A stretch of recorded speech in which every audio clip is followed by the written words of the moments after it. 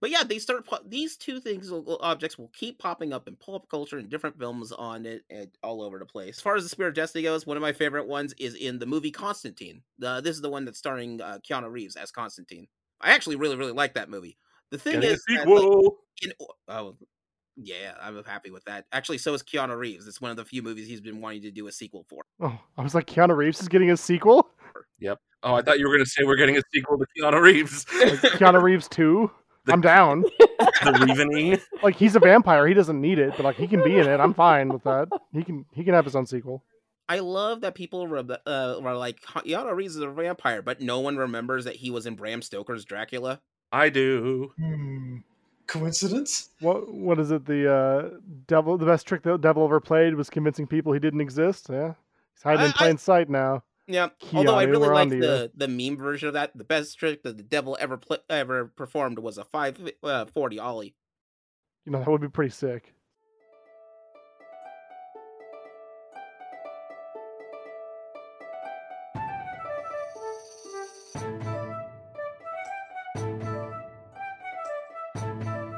Just a reminder, this is a spoiler-heavy podcast. Different series that require a spoiler warning will be in the description. Hi everybody, and welcome to another episode of Gaming Theater Podcast. Today's episode, we're going to explore the storytelling aspects of two very, very famous artifacts that we have heard all throughout history. The Holy Grail and the Spear of Destiny. Now, but in order to take a look at all these objects, I just want to introduce us to some of my guests that are going to help me out with this. Now, once again, my name is Leo. I am your host, the Geek Scorpio. And over to my right is going to be... Hi, I'm Kate, or Kay. I am an artist and other things. You can find me on social media, KO Glasson. Great. And with that, over to the right... Hello, my name is DandDaine. I am a content creator on TikTok, YouTube, the internet in general. I'm also was Dice Envy's DM of the Year 2K19, and you may have heard my voice on other amazing GTP products, we'll say. All right, and with that, over to the right is going to be... You can refer to me as Arm the Red, otherwise known as Nathan. You probably will not find me on social media. I've been a longtime friend of Leo. And over to the right... What's up, Internet? It's Brandon the Tomatoman here, and I do all kinds of little behind-the-scenes things with GTP, as well as voice and video-related stuff. All right. And with all that being said, let's take a quick trip to the magical merch booth.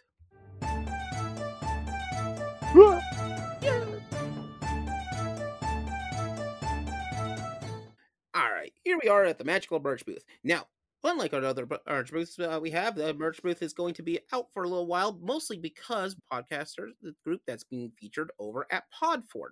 Podfort is a section of an event in Boise, Idaho called Tree Fort.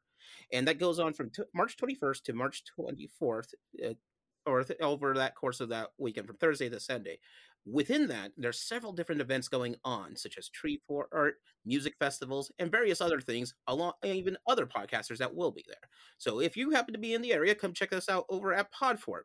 If you're feeling like you're a fan, but you're going to miss the episode, don't worry. We'll get that posted up some point in the future for you.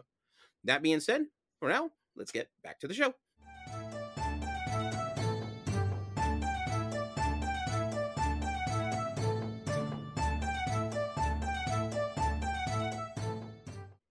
You know, I feel like not every time, but some of the times I try to go to the magical merch booth, they're like doing inventory. And it's really hard like to get in when they're open sometimes. That's the magical part of the magical merch booth. You got to know a guy to know a guy. They don't just give out Philosopher's Stones to anybody. True. That's very true. Or Holy Grails, for that matter. Exactly.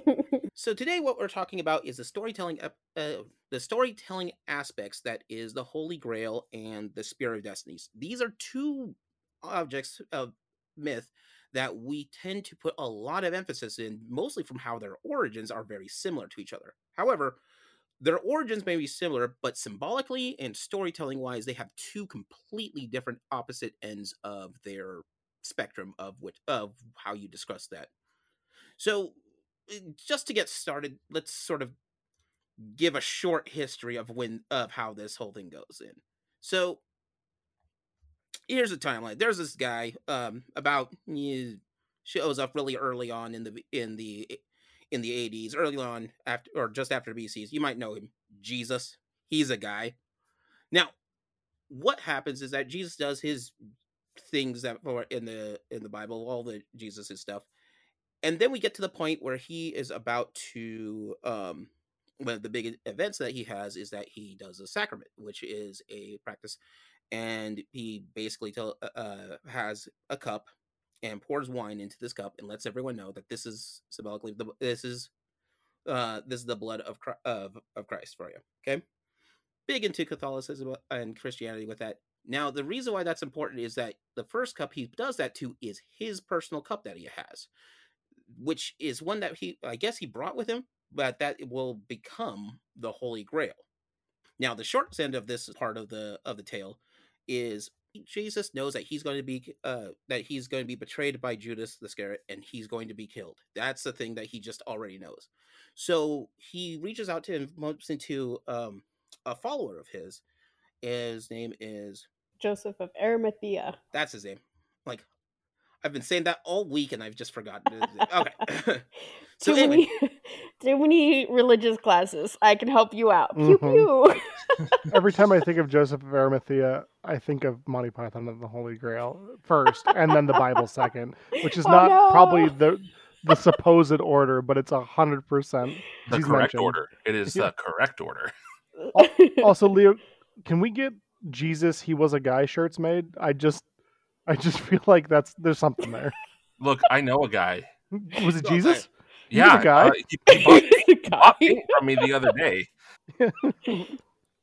He's an important guy I know named Jesus. Jesus, he was a guy. It's one of my favorite lines you've said. I think it's real good. Anyway, Jesus, buddy Joseph. Jesus. If you dumb it down, so there's this dude Jesus, and he's hanging out with his like 12 friends. They're all pretty cool guys. I've heard that. There's like a really cool like picture of them eating together. Except for one of them. One of them's not so cool. That's true. He's not cool. This is not at all related, but since we're a little bit off the rails anyway, there's a nerdy rapper whose name is Pontius Copilot, and that is the best name I've ever heard.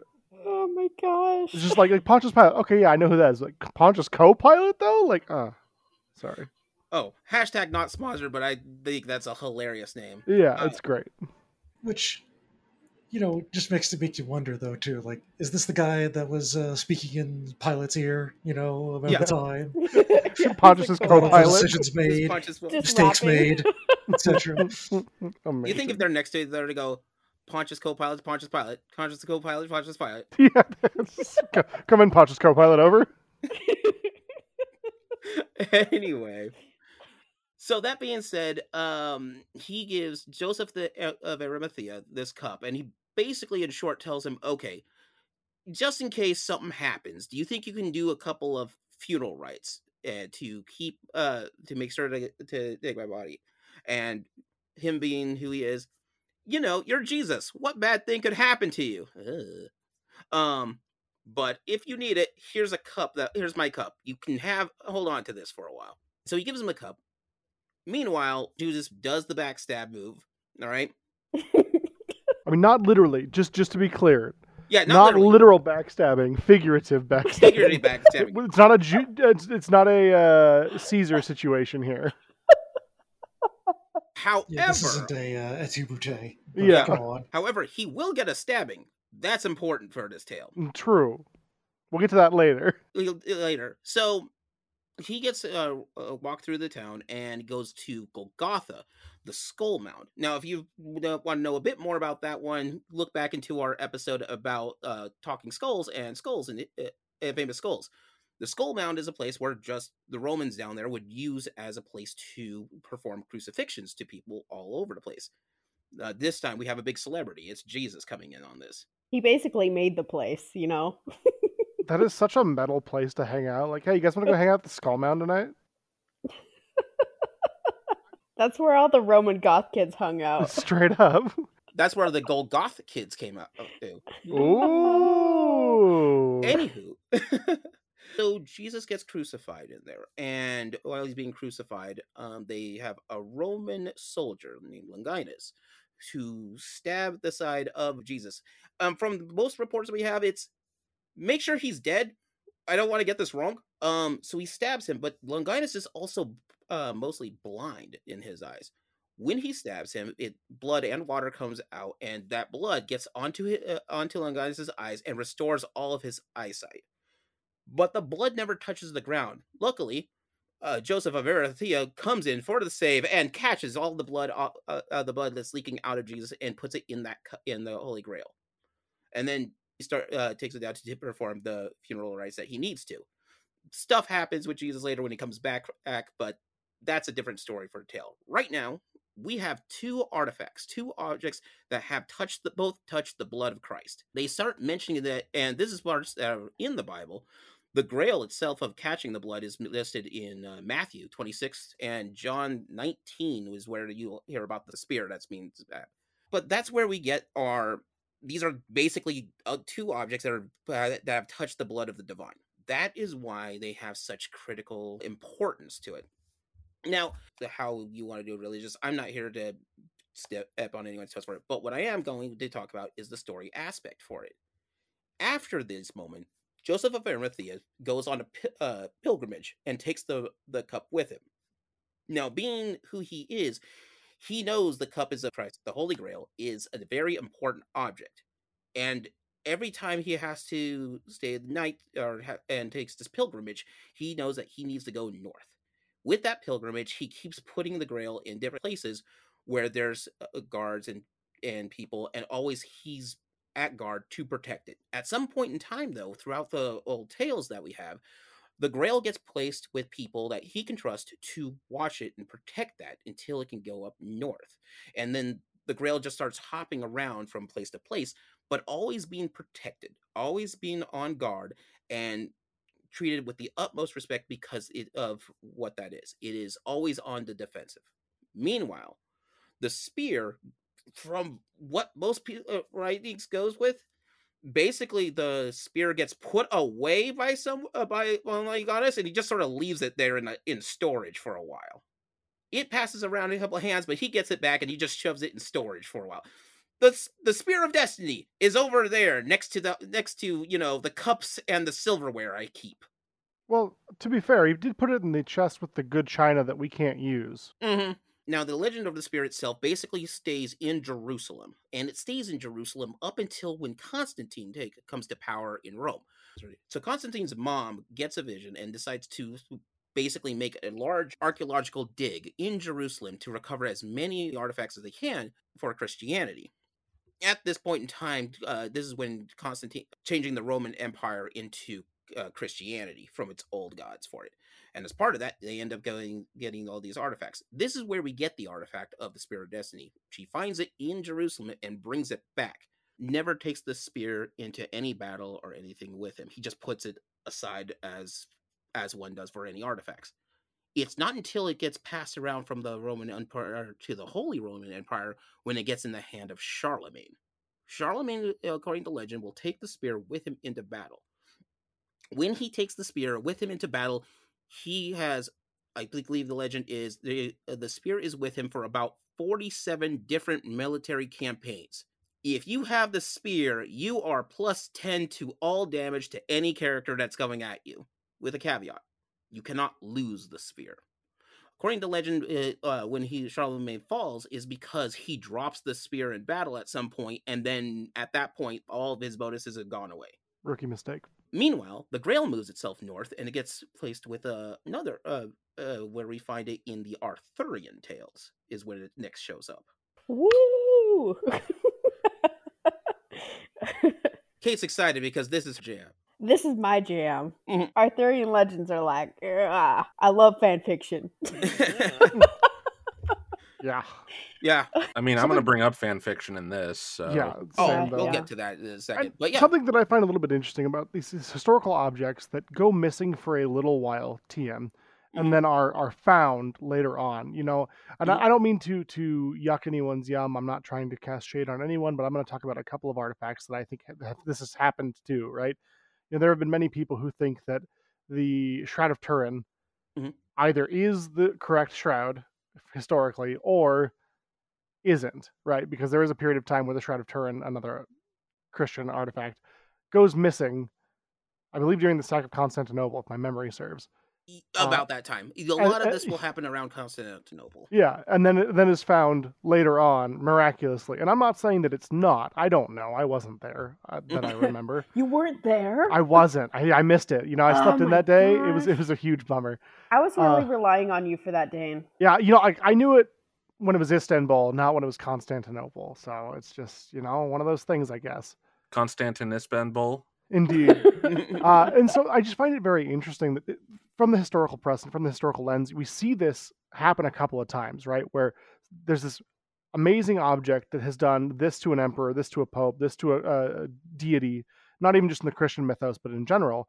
You know, some of the Japan's holy treasures go missing for a time, relatedly, and then they come back, right? And so we see this all across history, all across the world. And even as like Archimedes, yeah, and various other famous people, basically anyone who's famous or has some kind of cultural significance before the 20th century, stuff like this can end up going missing. 100%. And on top of everything that you're even saying, Dane, I mean, there's supposedly a burial mound in Japan where Jesus lies. Mm-hmm. I mean, where is the dude? He's either there or in Egypt. Those are the two the two known locations of his body, supposedly, that I'm aware of. He and Carmen Sandiego have that in common. Yeah. No, nobody knows where she is. Oh, that's true. No, that's Waldo. I think that really speaks to human attention span. Yeah. We tend to forget things, and then we're like, oh yeah, there was that thing over there. Oh, look, a squirrel! And that's like just what humans do. We're like, oh, this is a really cool thing, and then we forget about it, and then we're like, oh yeah, that guy Nostradamus, let's talk about him. Mm-hmm. Whatever happened to that guy? Yeah, huh? He wrote stuff down. It was cool. He made weird predictions. There's also like different objects throughout history and so we put a mythos. It's one of the reasons why for the Holy Grail and the spear and various other objects we'll bump into, they are treated as legend, because legend by its definition is it's basically, is it a real thing? Could be. Is it not? Could be. But there's not enough to say one way or another. We think sees. But yeah, no, I mean, we keep going into that. I mean, what is it? We've even got legends from the Wild West, like Wyatt Earp's pistol, if anybody could find the original one, which I think he actually had to his grave, but there's a legend behind it because Wyatt Earp never got shot in every gunfight that he's been in. Didn't he die at a card game table? No, that's someone else. That's Wild Bill Hickok, I think. That's where we get the phrase "the dead man's hand" is from, because the guy dies at the table. Thank you. That's a different person. No, Wyatt Earp. Side tangent, and we'll get into this when I do an episode about the Peacemaker pistol. Wyatt Earp using the Peacemaker and various other pistols throughout his thing. But the reason why he gets this legendary status, one of the big ones, is he's in multiple gunfights throughout his life and never once gets hit or even grazed by a bullet. And that's almost mathematically impossible, yet that's what gives him his legendary status that he has. He's a Grammaton cleric. He's just the bulletproof monk in disguise. I've seen Equilibrium. It's part of his mythos at this point. He's Christian Bale. Confirmed. So, now, correct me with my Arthurian tales, because I haven't read up in them for a while. So, the Grail comes into place in a story in the Arthurian tales with the Fisher King, right? So, Arthurian legends are weird because you have some of the original ones, but it's kind of like fan fiction throughout the ages, right? You just get more and more legends, and they build on each other, and then they change, and then you get other insert characters like Lancelot, French fan fiction insert. And so I did a brief summary of this because it's really hard to like follow all the tales through their different versions. It's kind of a mess. I think at some point the Knights of the Round Table go from, I think, like 7 to like 12 by the end of it, and it might even be more. Like, even the numbers of that.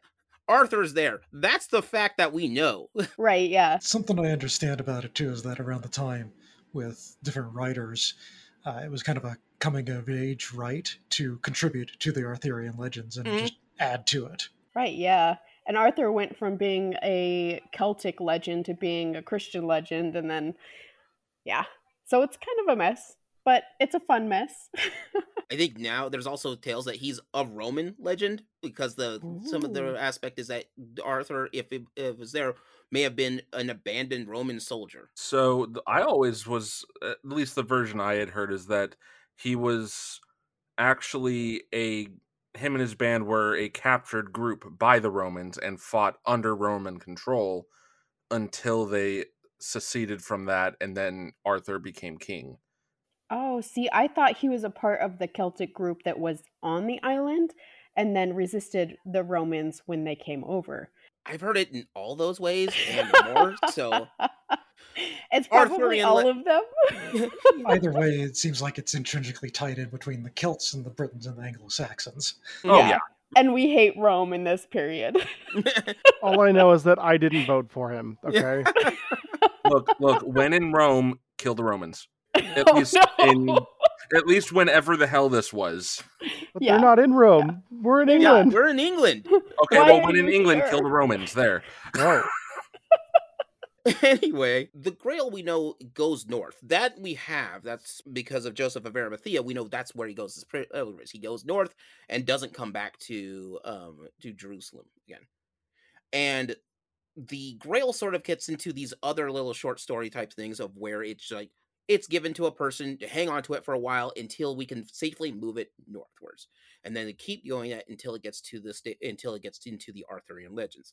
Depending on your flavor of Arthurian legend and which way it goes, this can go all over the place. There's tales of the Grail was stored in Avalon, which will later be the resting place of as Arthur, or it's in Avalon, where Arthur showed up and picked it up the first time, or Arthur didn't see it and Arthur has to go get it as part of his final trials. Or my favorite story about this is the one with Galahad, if I remember right.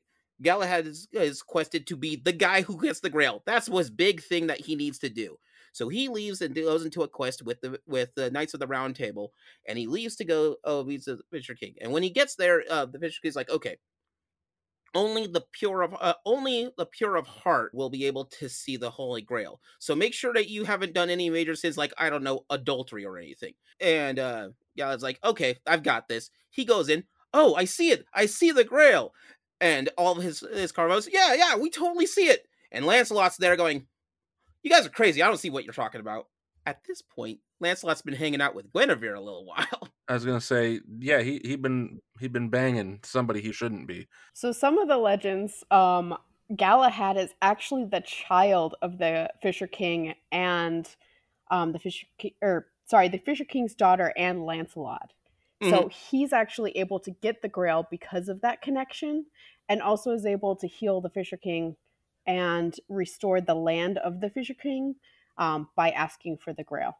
A lot of these Arthurian legend stories remind me a lot of the Greek tragedies and so forth. There's a lot of similarity, I think. Oh, especially this story about like the Fisher King and his daughter tricking Lancelot into sleeping with her. Like, ew. That's gross. It's a thing. So why do we bring this up? Here's my point with this, and here's sort of the thesis with this episode. The Spear of Destiny is usually associated with conquest, conquering, and destructive force. You hold it, you can take over parts of the world if you want to, with a price, and you are an unstoppable force. Meanwhile, the Grail has to be protected. Only people who are worthy of it can actually see the Grail. Only the Grail has to be passed along peacefully with these things. The association with this that we have in storytelling goes in short like this. The Holy Grail is always treated as an object of good, of purity, of your worthiness to have that. Meanwhile, the spear gets passed around as an object of evil, death, destruction, power. That follows the spear to whoever wants to wield it. And we see that in various different forms, different types of storytelling. Some mockery, some not, but with all of our joking aside, that's sort of how the association of these two objects come into play. The Holy Grail you see in different storytelling. Even in like Monty Python and the Holy Grail, they can't get their hands on the Grail, and it turns out that they have to completely quest for it. They can't. Even in the beginning, when they end up at the place to go get the Grail, it turns out they get run away and have to come back later to go get it as part of a quest. But also with the Grail, it shows up in different forms for it. But the Grail is always something that has to be protected. You have to earn it.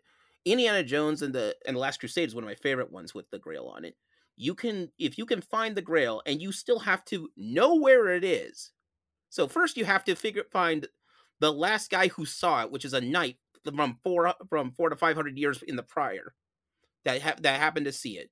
And then you got to go figure out where the Grail's actual location is, and then you still have some trials that you have to understand to get to the Grail. And even then, guess one of these is the Grail. The other ones are all crud. For if you guess correctly, you will have everlasting life. However, if you guess poorly, that will be a swift life. Your skin will melt off, and you'll become a skeleton monster that kids will have nightmares about. For years to come. For years to come. For you have chosen poorly, and now you are cursed. They did love their skeleton monsters in Indiana Jones. All Nazis get melted eventually. It's a thing. Speaking of, and I'll bring this up just once, just because it's going to happen on this. One of the more famous tales of that happens in occult and lore is that Adolf Hitler once had his hands on the Spear of Destiny at some point. So going through the history books for that one, yes and no. He has a spear that's called the Spear of Destiny. He doesn't have the actual Spear of Destiny. He doesn't have that. That artifact ended up getting moved around during World War II, specifically to keep it out of his hands. Yeah, it was to keep it away from him because the dude was an egomaniacal maniac, and he, because they wouldn't let him into art school, he felt that anything that was artistic needed to be in his possession. But anything that was towards the end of World War II, anything with a large cultural significance, he would end up trying to put a target on. And it was a real problem. A cool movie came out years ago called The Mind Just Bends, and that's actually a thing that happened. Fascinating film, too. Great story. Yeah, one of the things that happened is at some point it was important to make sure that during World War II, the United States had this, to try to protect as best they can these cultural significance. Because if you destroy a culture from a person, it's from a group, it is much more harsher than to actually destroy the people of that group. They were literally protecting history, was what their goal was. See how many different, because of World War II alone, the amount of artifacts, artworks, and just trinkets and things of our archaeological significance is just going all over the place. Yeah. We've even talked about it in our Masamune episode. The sword itself is missing. Me and Dane still stand by your statement. It's probably somewhere in the Midwest in some junk pile. God, somebody's attic. Talk about a garage find. I mean, I hate to be the guy that says it, but in all honesty, if there is a singular Masamune blade, it's likely been parted out. I mean, chances are the pieces were taken off. It's been repurposed for things like the fucking like sidearms in World War II for the Japanese. Not for that one. Yeah. So that one officially we know. So we actually have the historical record of what happened. That it was supposed to be melted down because that sword would never left the Emperor's side. It was supposed to be melted down, and someone jacked it at the last second, and no one's seen it from then. Well, and to your credit, like there are multiple Masamune blades. Like, dude forged a lot of swords. Yeah, I mean, and there were a lot of people claiming to be him as well, who reproduced his work later on. So like, there's definitely like a historical precedent of a lot of these swords being out there, right? But there is like this mythos. It's almost, I mean, at this point, a mythical blade, right? You see it in video games now. You see it in anime where it's like the Masamune, like it's the one. It's singular now, even though there's like many blades forged by Masamune. I do find it kind of interesting, since you brought this up, Leo. We do kind of see a similar juxtaposition between the spear and the Grail as we do with the Masamune and the Muramasa. And you see this in other cultures as well, right? Where there's like an artifact of great evil who's said to bring great harm and destruction, grant power to the wielder, etc. And then there's one that is supposed to be more peaceful, like to bring prosperity and that sort of thing. So I think that's very interesting that multiple cultures have a myth like that regarding their own historical artifacts. Oh, There are so many demon swords in anime. It's That's true. Oh, speak of anime while we're there, there is one that has been constantly talking about the Holy Grail, and this is one that knows a lot more about it than I do. Fate Stay Night. Yeah, I mean, the Holy Grail Wars. Well, yeah. you've also got, to a lesser extent, because it's not hit anime yet, but at least in the manga, you've got JoJo's Bizarre Adventure. Mm. I mean, they paint it as the stand arrows are one of those was what was used to kill Jesus. Mm-hmm. Well, Jesus, And he's in JoJo's. He's a the canon stand character. Yeah, he's got a stand, and that's why he came back, because the stand arrows cause intense pain and bleeding and blah blah blah. Well, and then Jesus came back 3 days later and was a superhuman with a stand. Like and JoJo's Bizarre Adventure is not just a misnomer title. No, and even on top of that, it still goes into the Holy Grail element there, with him being referred to as the Holy Saint, and his body parts are harvested post, his demise, and are non-degrading, non-decomposing, and they effectively act like the Holy Grail in that they will cure your illness just by touching the damn things. It's like, oh, you found one of Jesus's lungs. Here, touch it, and suddenly you're cured of your cancer.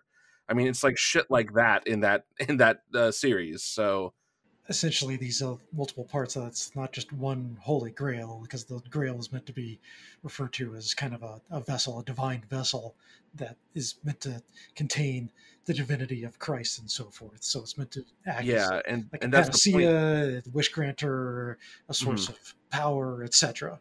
And that's referred to as, Jesus himself in the show, or in the manga at this point still, he is referred to as the Holy Saint, and his body is effectively the grail of that holy energy, and so his body parts carry that power. That's kind of where that crazy man and writer went with it. But just like, with there being multiple Masamune blades, there's multiple stand arrows, which were utilized more or less as the spears of destiny in that story. And you get something a little similar in the Fate series more frequently in Grand Order. No, Fate's crazy. There's Nasu is a crazy person, but we love him anyway. The Grail doesn't exist just once, and it's you're tying things into magecraft and the mage world and so forth, where the Grail is more of a large vessel of magical energy and whatnot, which in most cases you see in Fate is a cursed object. Ends up being more of a monkey's paw, where you careful what you wish for. Mm-hmm. And it wraps back around to the Arthurian legend there too, because Saber is canonically, supposed to be King Arthur. Yeah, that's true. And more that this was just changed in the stories to suit purposes. Yeah, and so forth. Well, of course, yeah. Fate Stay changes a lot of different things in its storytelling. Look, even Arthur's allowed to be a waifu, guys. Mm-hmm. I guess. Unless you're talking about Proto-Arthur, then he's just a bro. Yeah, it depends. Like, which Arthur are we talking about? There's a couple of them running around. We're talking Giga Chat Arthur here. Giga Chat Arthur's amazing. You got Saber, but don't confuse Saber with Saber. And then Saber and Saber don't get along, but Saber's related to Saber. Anyway. And let's not even bring up Lancer. Oh, yeah, we don't talk about Lancer. Rip the goat. Saber can also be a Lancer. This is why I don't watch anime anymore. It's wild out here. Yeah, you gotta watch more of it. I watch C-dramas. I'm good. Yeah, there's even jokes and dialogue like, "Your Majesty, do you plan to take over every class role eventually?" Oh, what is it? Can we have Saber's birth? Yep, Saber can be whatever Saber wants it to be. And look, I mean, if summoning a historical figure as a magic user to do your bidding, to fight for a wish-granting cup that is allegedly the cup that Jesus' blood was spilled into is wrong, then I guess I don't want to be right. I feel like we can all relate to that. Oh my gosh. Yeah, no, it's fine. And to go with this too, we're gonna just toss a little girl into a pit of maggots and make her go insane over it. Well, I didn't say that. I'm just look. Episode 1 of Fate Zero is nuts. Oh yeah. Yeah, that's a different can of Worms? maggots, if you want to Yes, Yeah. thank you. I was going to say that there ain't no worms in there. Those are all maggots. They call them worms, but they're maggots. Yeah, we don't get into the history of Kiritsugu because that's a mess. And then there's Gilgamesh. Gilgamesh. He is also in there. Yeah, he's not so bad. I love that band. Right? Oh my god. Oh, somebody knows music. Okay. Kate, thank you. You're welcome. That's so only 90s and early 2000s anime con-goers will remember. High five. Oh yeah. So aside from the Grail making a very frequent appearance, particularly in Grand Order, where some event occurs, somebody's probably got their hands on a Grail and caused some sort of shenanigans to occur that has to be resolved. The Spear of Destiny does actually make an appearance more recently, and only once that I can think of. Which, spoilers lol, you would need to finish Lost Belt 6, Avalon Lefay, to know more about that. Oh man, I gotta do homework. Be surprised who has that, although maybe not too surprised. So, spoilers aside, fair warning, the one that actually holds it is Percival. Oh my Percival? goodness. Nice. I prefer Bedivere myself, but Percival's an okay second. Well, Betty Bro is Betty Bro, so... Yeah, that's true. That's true. Look, you guys, I just know that Lara Croft has it. That's, yeah, yeah. She has all of it. And that did make an appearance there, didn't it? Yeah. Wait. Does Lara Croft have the Holy Grail? Does Lara Croft in Fate Oh, say, I'm sorry. Spear of Destiny. Guys, Asuka uses it in Evangelion, okay? What are you talking about? Oh, yes, Asuka Langley. Oh, yeah. It works out real well for her, too. Don't read into it. It's fine. Oh, yeah, of course, yeah. Stab. Look, I'll just go into Persona and we'll go fight Hitler with it. And This conversation has gotten wild. Oh, wait, unless you have the US version, then the not Hitler. Yeah. yes, the legally distinct Hitler. What's messed up about all this is that these are all shows and games that have this lance inside of him in some way and reference it and use it as a literary or a plot device. Yep. Seriously. They all do it. They all do it seriously. They're all like, yeah, this is the lance that killed Jesus. Now go stab Hitler with it. And you're like, all right, I guess. I Sure. mean, to be fair, it's all that makes that like Persona 2 historically accurate because let's face it, Hitler was trying to get his hands on holy artifacts, and it was all just a matter of trying to give himself funding basically on the back end of things. Also, he was nuts and just wanted them. That's all like a whole other, podcast topic right there. Yeah, that's a whole other thing. Leo and I one, played though. through the Nazi Zombie Army games with some friends, and because it's tying into how this is tying into how the Germans were very much into the occult at the time due to that influence. So. I mean, Wolfenstein. Oh yeah, Wolfenstein. You got to go get that thing that's the whole thing, and then you fight Robot Hitler. Yep. Mecha Hitler. Thank you. Mecha Hitler. Why not? Oh, I was gonna mention one thing for you Yeah. too, because I mentioned Percival holding the lance. It's actually not considered an evil object in that particular storyline. Huh. So where it's more often than not maligned in most places it's brought up, in that case, it is definitely not that situation. And it actually ends up being a beneficial item to an extent, aside from how it ends up affecting Percival himself because it's cursed. It's interesting that the Spear of Destiny is said to be with Percival, because like in Arthurian legend, at one point Percival is the one who ends up guarding the Grail instead of the Fisher King. Yeah, so it's coming Percival's around. cool, I guess. Oh, and you know what, though? I also just remembered that the final treasure in Persona 5 is the Holy Grail. I just keep that in the back pocket over here. It's one of the treasures you can pick up is just the Holy Grail. Well, it's the final dungeon's treasure. So it's like the end game. You're fighting the personification of God because, of course, it's a Persona game. Or less specifically, of course it is. It's a JRPG.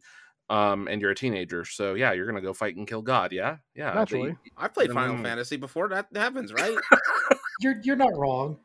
Only after your shift at the Burger Hut is over, and then you can go fight God. Oh I my gotta gosh. I gotta work part-time to get my courage up for working part-time in this sketchy neighborhood, but then I'll go fight God. But I also have to make sure to not let my boss cast media on me. True. Oh yeah.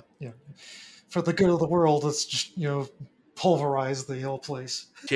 Yes. Everything's great at your Junes. Yeah. All I'm saying. But yeah, these two objects will keep popping up in pulp culture and different films on it and all over the place. As far as the Spirit of Destiny goes, one of my favorite ones is in the movie Constantine. This is the one that's starring Keanu Reeves as Constantine. I actually really, really like that movie. The thing is, sequel.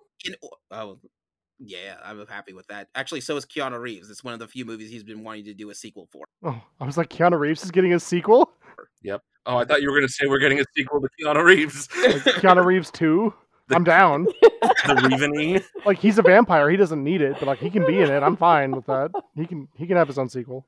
I love that people were like, Keanu Reeves is a vampire, but no one remembers that he was in Bram Stoker's Dracula. I do. Coincidence? What is it? The best trick the devil ever played was convincing people he didn't exist. Yeah, he's hiding in plain sight now. Yeah, Keanu, although I really we're like onto the meme version of that. The best trick that the devil ever performed was a 540 ollie. That would be pretty sick. It was Did pretty you guys sick. ever watch the Dracula 2000 movie where Dracula ended up being Judas? Yes. Yes. Well, I know of it. No, I did not, but I am familiar with the title. Oh I my just gosh, watch it. It's a trip.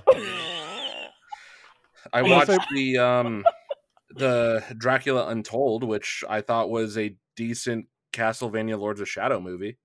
Yeah. I would be doing a disservice, since we're talking about vampires for a minute, if I didn't bring up Dracula 3000, which is the Dracula film in space. Like Jason X.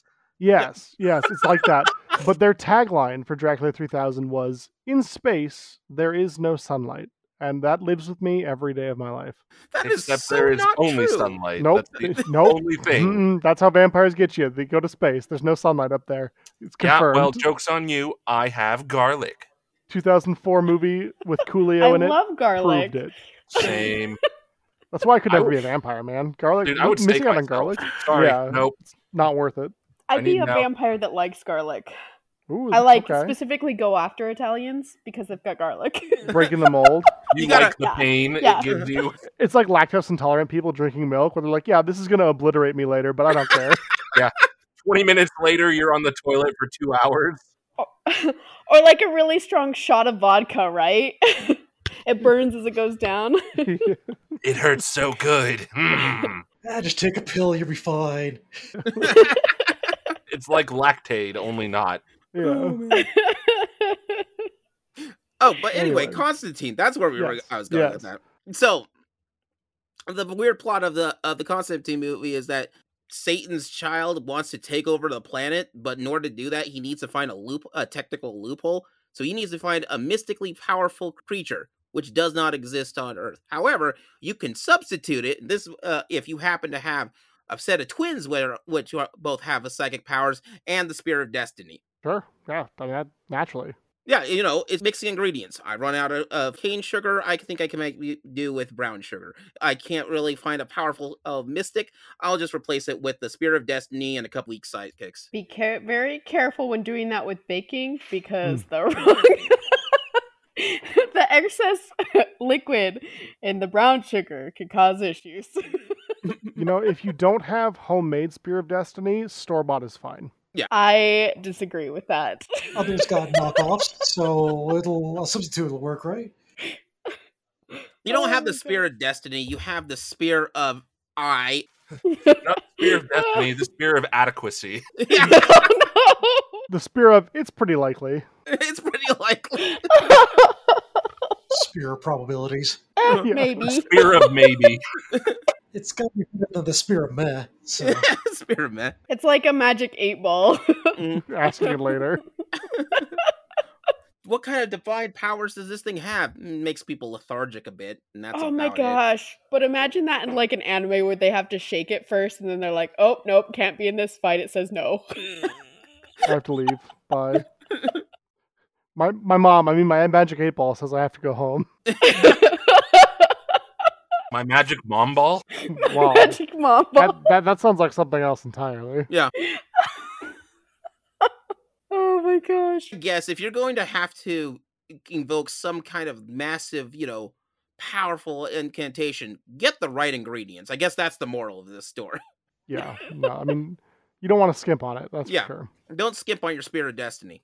The Holy Grail is just hard to find. That's just the thing. That's why we call things the Holy Grail of X. What's Cold Fusion? The Holy Grail of Energy. We don't really do the same with the Spear of Destiny. Yeah, we don't call anything the Spear of Destiny of That's Energy. the Spear of Destiny of croquet. Like, I don't know what that would even mean. The Spear of Destiny of croquet. It is a croquet mallet that will guarantee that you will win every croquet match. However, if you miss hitting that ball once, just once, it is over, and it will curse you, and you will be mocked for days. Yeah, generally carrying that negative connotation doesn't really portend to any fortuitous outcomes, True. Yeah. I feel like a monkey paw is a lot easier of a symbol for that kind of... the monkey paw always works out for everyone, right? I was going to say, for fucking who, Leo? Yeah.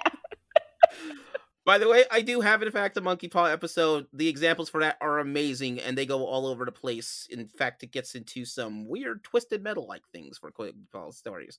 But that's a different story. I guess if the choice was between a decayed monkey paw or like a preserved monkey paw or a really cool spear, I would rather have the spear that curses me than the monkey paw. Yeah, as long as you don't take the spear with you in battle or use it as an incantation, statistically, you're fine. But if you wish for anything with a monkey paw, you're fucked. Exactly. If I walk out of a pawn shop and somebody mugs me or tries to mug me, what would I rather have? A spear or a monkey's paw? I'm just saying. On if that monkey paw is strong enough to put it through their eyes. That's true. I don't think I'm strong enough, although I could probably wish to be strong enough to put it through their eyes, couldn't I? Look, I'm not going to lie. If they reach into your pocket and pull out a spear, they'll be like, cool, nice, and then they'll leave with a spear. But if they reach into your pocket and pull out a freeze-dried monkey arm, they're probably going to think you're crazy and leave you the fuck alone. That's true. But I feel like if you see a dude walking around with a spear, I might also leave them alone. Valid.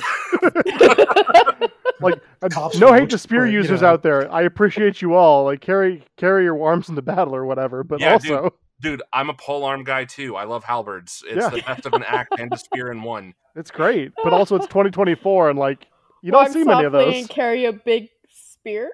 Yeah, especially if it grants wishes and makes you, supreme in battle as long as you don't lose it. And also makes you bleed until you die, no matter where I poke you.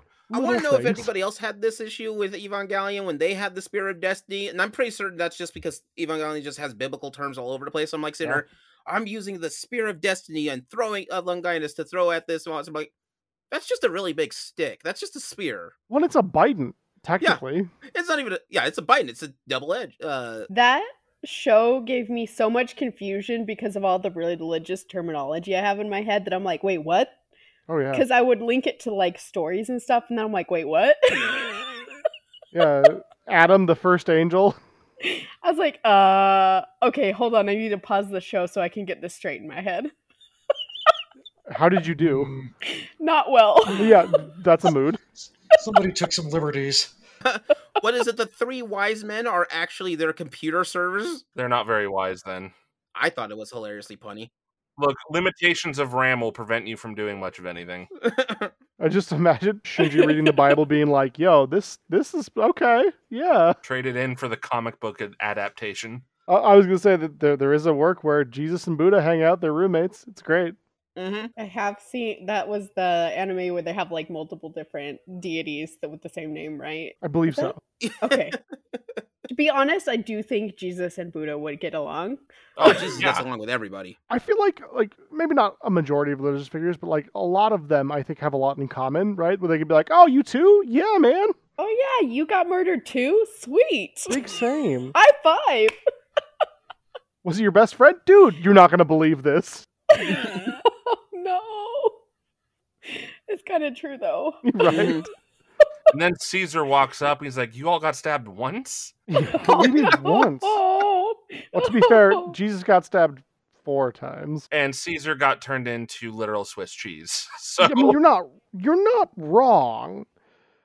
You got to be pretty hated to be stabbed that many times. Yeah. Is all I'm saying. Was it 42 lacerations? There's a point where you're no longer stabbing to end that person. You're stabbing because, you know what, you're in the party. Like, I just need a piece of this. Look, at what point is it considered that you are having fun? Well, do you think at some point they're like, Bacchus, I don't know Roman names.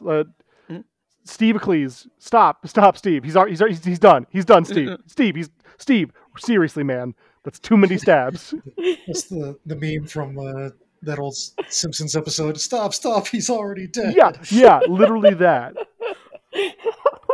And what if you're like the 30th senator back? You know, you're not doing anything. You're just, everyone else is doing it. I need to do this or else to keep my rep. I got to stay cool. Well, and to be fair, 37 of my friends.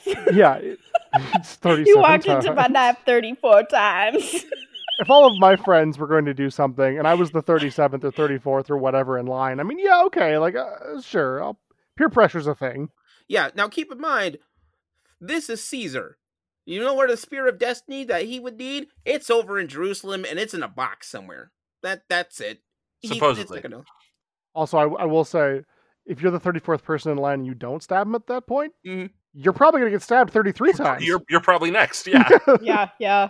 Do you think the person that was like at the end of the line was just like, well, you've already stabbed him to death, so I'm just gonna like poke him and like say I stabbed him? Because can you imagine doing a full swing, being the 34th person, and just be like still angry? No, the guy got stabbed 30 times. Do you think they ever give him crap? Like, Marcus, you stabbed. You were the last guy in. Like, he's like, yeah, but I stabbed him. Like, yeah, but like, did you though? Did you?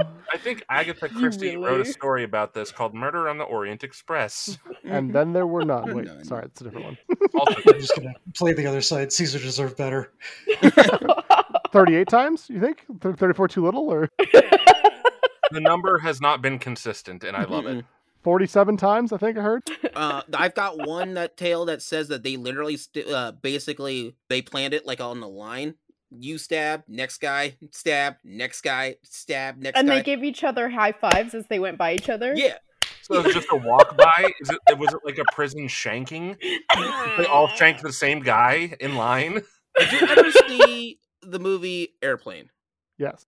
Okay, remember when that woman was hysterical and everyone in the plane took turns to try to stop her violently? Yes. And they all just slapped her different times. Yeah. So here's a question. Now that we're so far afield, yeah, this is the last thing I say about stabbing Caesar because that's beyond the scope of this podcast. This doesn't even have to deal with this part, but if you're the 34th person or whatever number it is, and your stab is not a new wound, does it count? I think at that point it sort of depends. I say yes. Retreading ground, you know, at that point. You can only stab someone so many times before you're repeating yourself, really. Yeah, true. Just do a little twisty, maybe some twisty. They're action. getting creative, like bottom of the foot, like well, you know, I had to make my mark somewhere. Like if they all stabbed him in the torso, eventually it's just burger meat. What we're getting at, don't go stabbing people. Just please do us a favor. Don't go stabbing people. Or if you do it in a variety of places. If you do, just make it count the first I disavow. Yeah.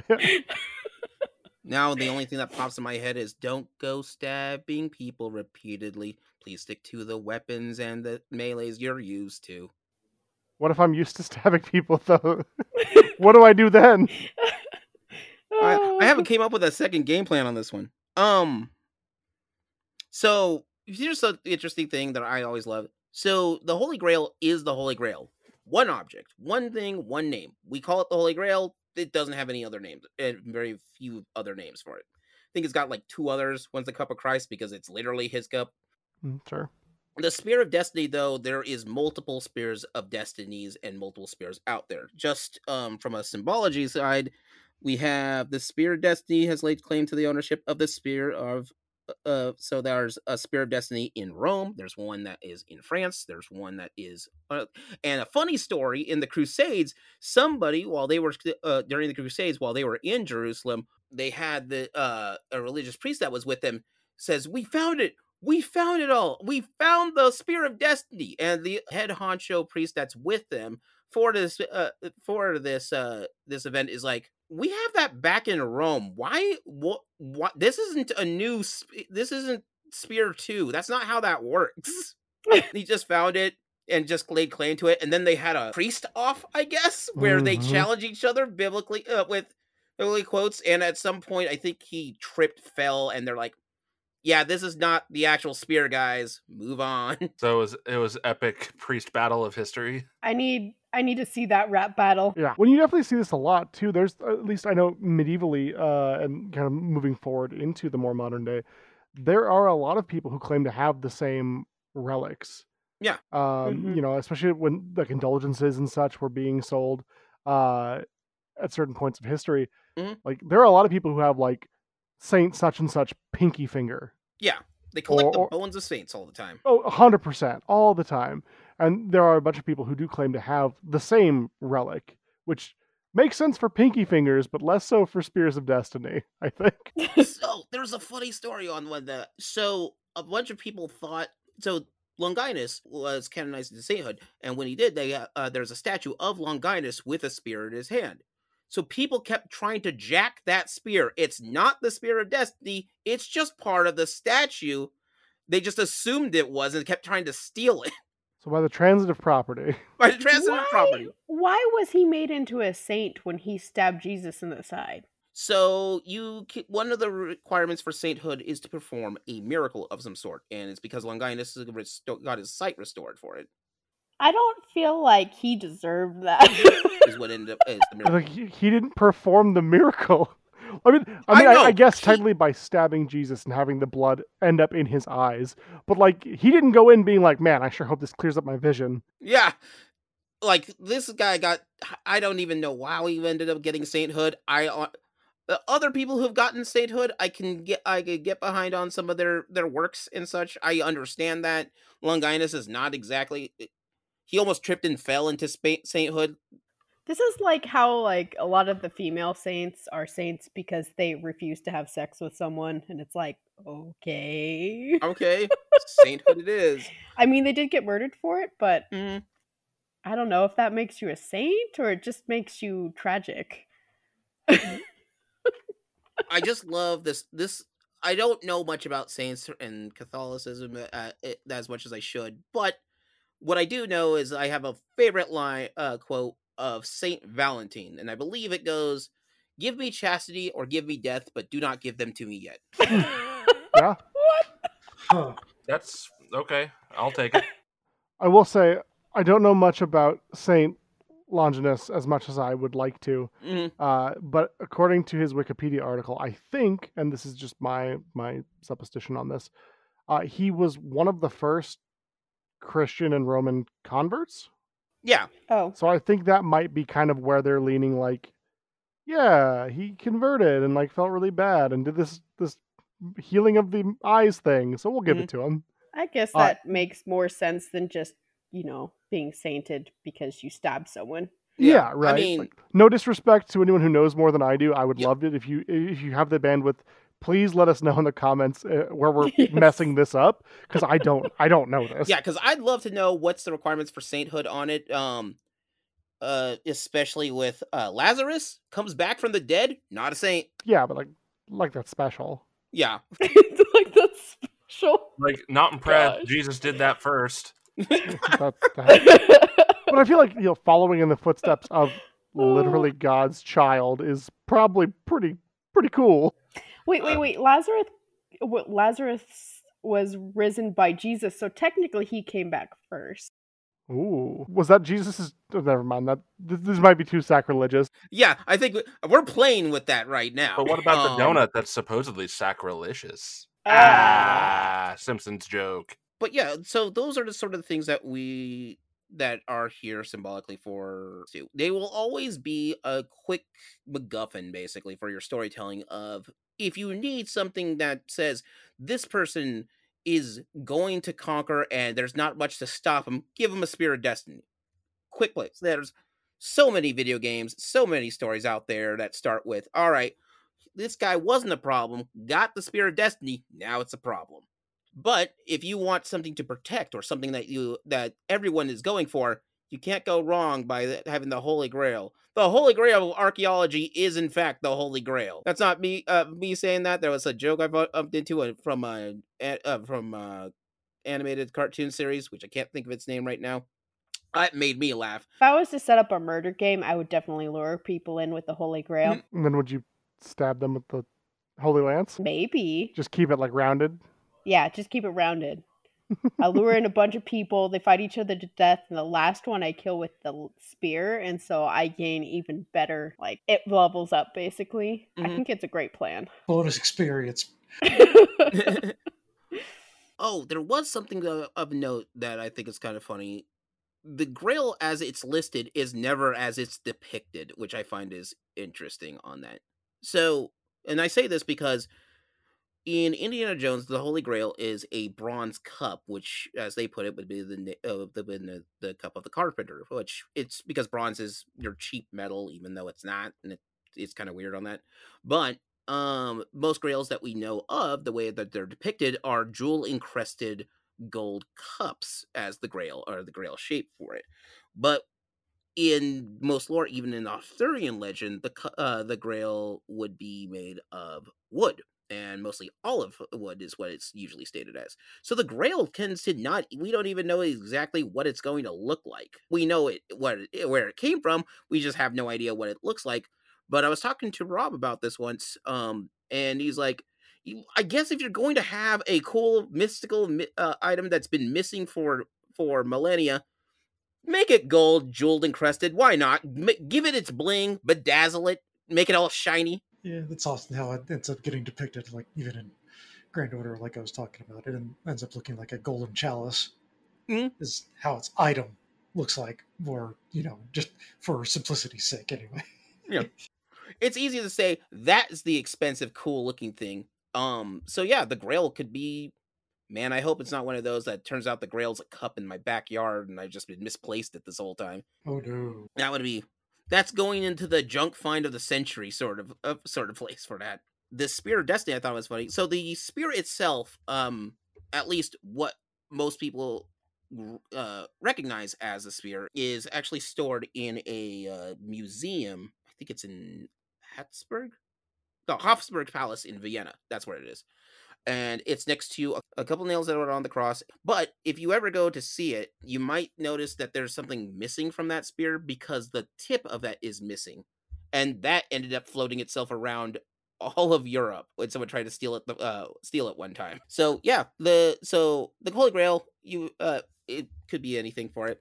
The spear still could be anything. Like, we don't even know, we don't know the metallurgy puts it back in that case, but back before, especially before manufacturing works, spears were made of entirely different works and almost individualized for it because they had to be tailored basically for the user. Because you would just ask like, if you had a sword back then, you would ask a blacksmith to make you a sword, and you got what you got. And if you're lucky, someone can replicate a really, really good sword. And you have to wonder, like, I know spears typically, metal pointy tip and or some sort of hard surface, and then wooden shaft typically. Right. Not always. Some use metal, some use other materials they've got available to them. I am not a scientist, full disclosure, but I would imagine that, like, one would think the wood likely wouldn't have survived, at least not in any usable shape. Oh, it would have probably degraded to present day. Especially if it's been, carried around into battles, gotten blood and water and mud and who knows what else on it. Yeah. So I find that very interesting. Like, much like the famous ship, how many parts of the Holy Lance can you remove and replace before it ceases to be that? Is it the tip that matters? Is it the whole spear tip? Because you mentioned the tip of it broke off. So, like, is it less of the Holy Lance now that part of it has broken off? Hold on. I'm sorry. What's so funny? The tip matters. No, it's just the tip. Yeah, just the tip matters. Yeah. I mean, does it? Like, maybe. Is it the spear tip that matters, or is it the tip of the spear tip that matters? Right? Which? According to JoJo's Bizarre Adventure, it doesn't matter as long as it can poke you. Sure. Yeah. So like you could shave off a piece of this Holy Lance and stab somebody with it, and if that's correct, right? That's correct. And it still counts as the lance. Yep. As the, which I don't know that I agree with, but like I said, Imagine making those into like the needles that you can spit out of your mouth and just like spit needles at people. Yeah. But they're actually the Spear of Destiny. so one graze makes you bleed out. Yeah. But you got to Like, get it back. I just find it interesting because, you know, metal can last quite a bit. Yeah. And I mean, so can wood if it's properly treated and whatnot. And maybe by the fact that it's had Jesus's blood on it, bequeaths it certain properties that I'm not known to, right? Mm-hmm. But it does make me wonder, you know, have they replaced the haft of the Holy Lance? Or is it just like a spear tip in a box somewhere? That's where we get most of our works for it, at least for the spear. The Spear of Destiny is always the top part of the blade, and the blade itself is roughly about, I want to say, about a foot and a half. It's a pretty big blade for a spear. So it's about a foot and a half, almost 2 feet long of a spearhead that's on top of the thing. In fact, whenever you see it depicted as in artworks and various things, they rarely put it with a shaft with a rod on the back end. It's always just the tip of the head. And that's it. That's the spear. That thing is the Spear of Destiny. Also, remember, having the Spear of Destiny gives you the ability to conquer it, not using it. Oh, that's fair. In the tales, in almost every legend of the Spear of Destiny, it's not that they're using it as a weapon or something. It's just that they are the current owner of this, and they physically have to have it. I think at that point, having, you know, as my fellow casters have said, just the tip would be more beneficial than having the whole spear or the whole lance at this point. Mm-hmm. You know, because you could pocket that thing. I mean, it's still a foot long. Don't get me wrong. That's still plenty of room to work with. But I do think that's a lot more wieldy than a 7-foot spear. Mm-hmm. What's funny is with most of the legends and lore and the mythology that's around the tip of the spear that broke off from it, the tip is, since the tip is only part of the spear that goes through, it's only part of its power that you receive. Oh. So you get diminishing returns then? You get diminishing returns. You need the whole thing. Oh, okay. Interesting. So shaving it off into needles may not drain somebody entirely, Kate. May just do it, you know, a grievous wound. It'll hurt a bit, but it's not going to be all as big of its power source. And even from all the lores, that's sort of the thing with it. If the Spear of Destiny allows you to conquest so many different campaigns, a good portion of Europe, because that's how Charlemagne controlled what? France, Germany, parts of Italy, like most of the center of Europe is Charlemagne's domain. But if you have the tip, you might be able to, I don't know, take care of a city block. Hold this down.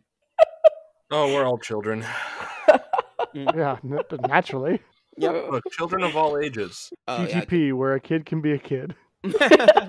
Where a kid can be a kid, and your humor might be brought down to a 13-year-old level. It was Toys R Us's slogan, but they went bankrupt, so I think we can use it now. I think that's how it works. No, they're back though. Oh no, are they? Oh, Toys R Us. I don't know if that slogan's still there. They'd have to reacquire it. Please don't sue us. I'm sure they're listening. Leo can just bleep it out. Yeah. I'll fix it in post. Oh, the GTP where a beep can be a beep. You know what? I'm just going to cut part of that out. That just sounds worse. Yeah. I was going to say just swap the words, but then I realized, oh wait, they're both kid. So yeah. Anyway, so I think that's all I really have is us exploring the symbol and symbology of the Spear of Destiny and the Holy Grail. And that's an important note. Even future stories will all have that. With that being said, what is your weirdest or favorite iteration of the Spear of Destiny or the Holy Grail that's brought up anywhere on that before we close this out? Oh, Jojo. Jojo. I like that Jesus is like a super powered, like mega threat to Dio and all of the evil bads. So, yeah. Once again, not just a title. Yeah, there's a reason he's referred to as the Holy Saint. I mean, he's the King of Kings. Like, dude can do no wrong. I don't know if this is a Holy Grail. I mean, it kind of is, right? There's a very stupid series of episodes from the American cartoon show American Dad, in which there is a jewel-encrusted turd that is golden, and it drives people mad, and they are trying to grant it because it's a wish-granting, piece of feces. So not Holy Grail, but Holy Grail adjacent. Here's the thing. Okay, I was going to bring this up at some point. American Dad, yeah, there's a jewel encrusted thing, but that's more of a jewel encrusted turd, which drives them insane, but is also a power source that can be used if you have the right technology, which nobody has, except for Roger the alien. Of course. So here's the thing with that turd. At the end of its life cycle, Roger will have it when but at that point, we're in Armageddon when he gets his hands on it. It's one of my favorite episodes. It's it's basically the John Carpenter apocalypse episode is what that is.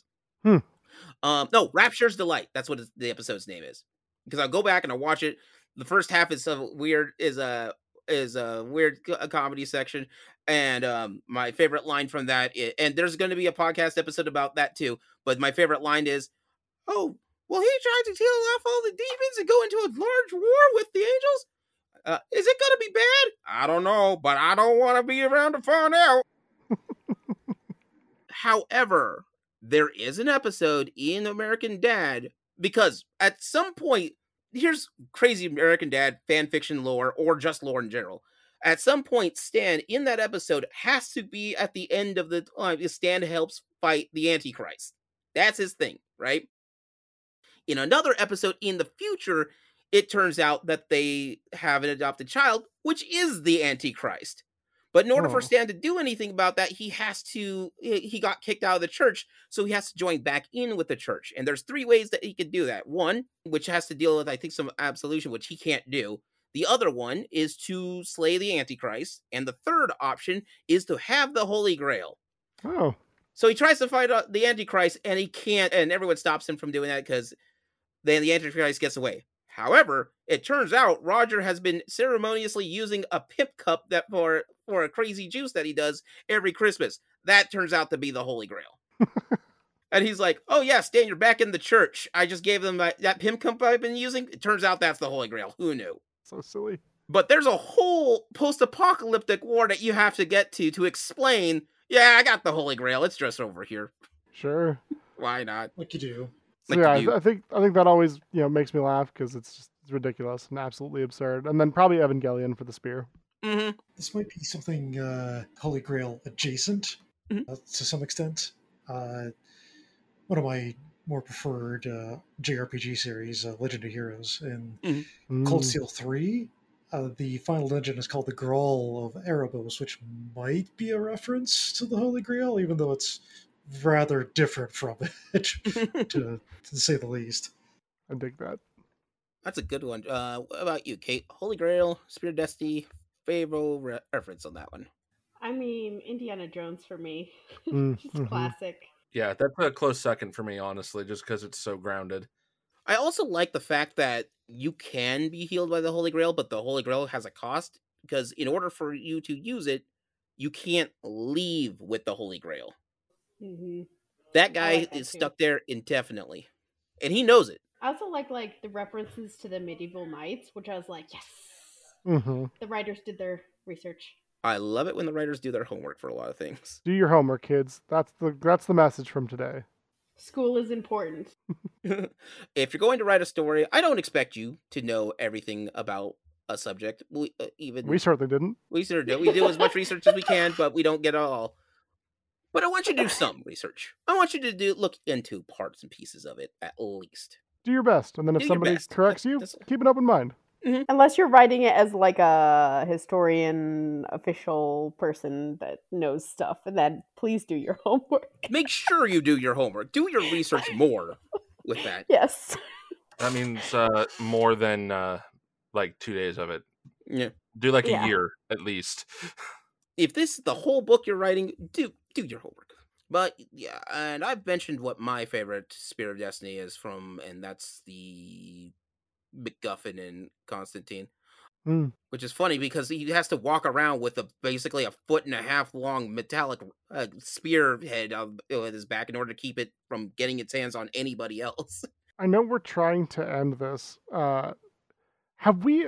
Is anyone aware, whether commenters, people listening to this, or my fellow casters, are any of us aware of a sci-fi Holy Lance where it's like a super weapon? I want to say kind of if you remember Outlaw Star, for example. Oh yeah. They're Oh going man, that's a to the callback. galactic ley line, right? Yeah. So that's kind of a close allegory because that's kind of what, I don't remember her name, but the woman in the case who becomes the ship Morphina. interface. Thank you. She's effectively like a spear of destiny because she is the key to the whole thing. Without her, there is nothing. That's true.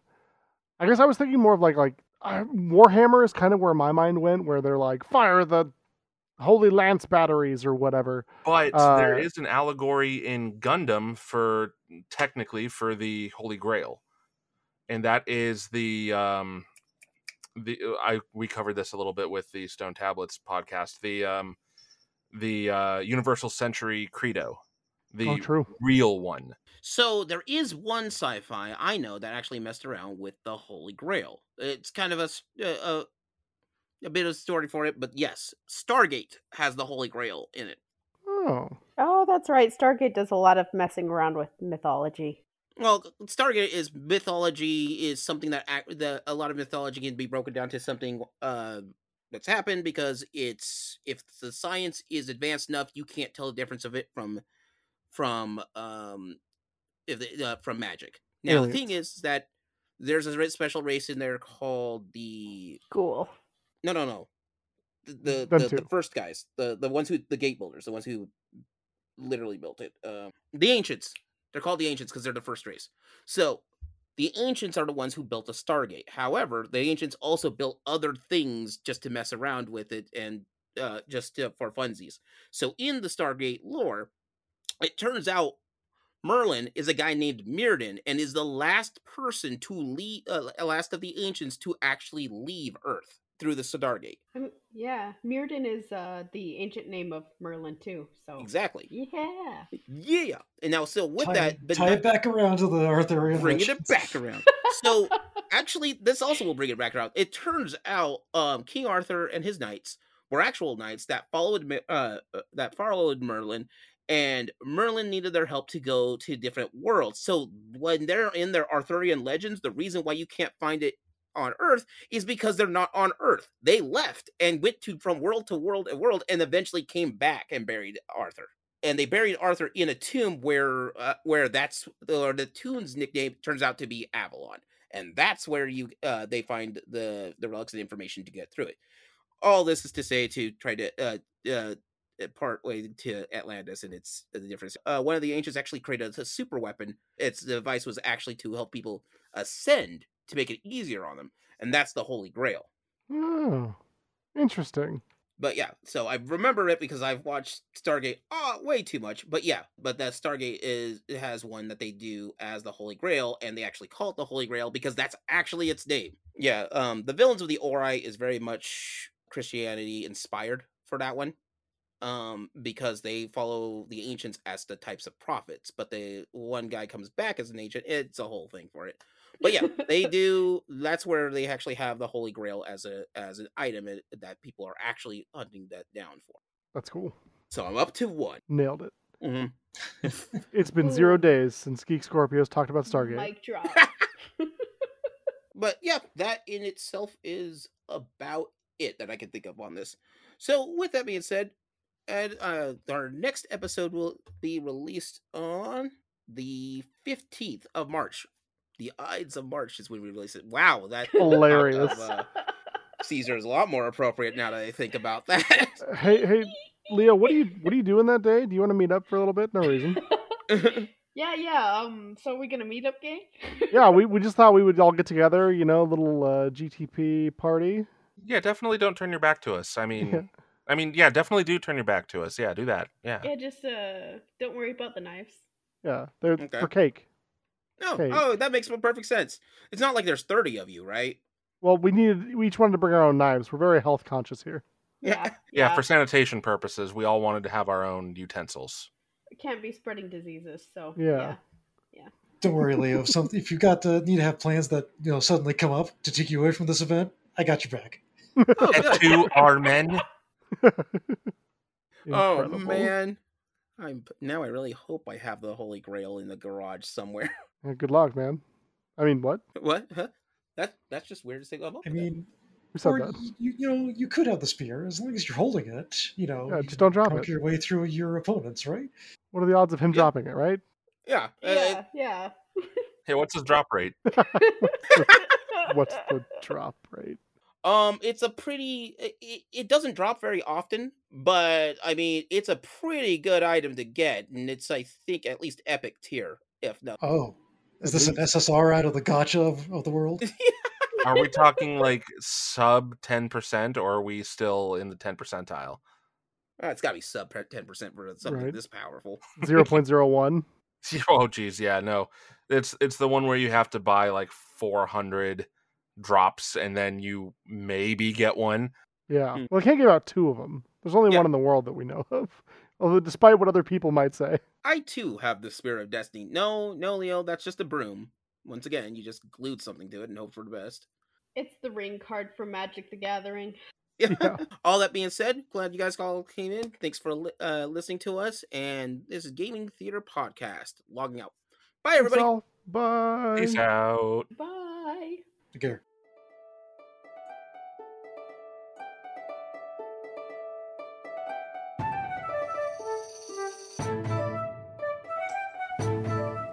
Gaming Theater Podcast is hosted, created, produced, and edited by Leo Garcia, the Geek Scorpio. Our music is A Drinking Game. Stock media provided by Stormwave Audio /Pond5. Our cover art is by Adam Parker. You can find him at ParkerGFX on Twitter. If you want to send us some money to help with these episodes, you can do so at patreon.com/gamingtheaterpresents. Want to send support that doesn't hit your wallet? Please leave a review with wherever you hear your podcasts and share our podcast with your friends. It really helps out. Thank you for listening.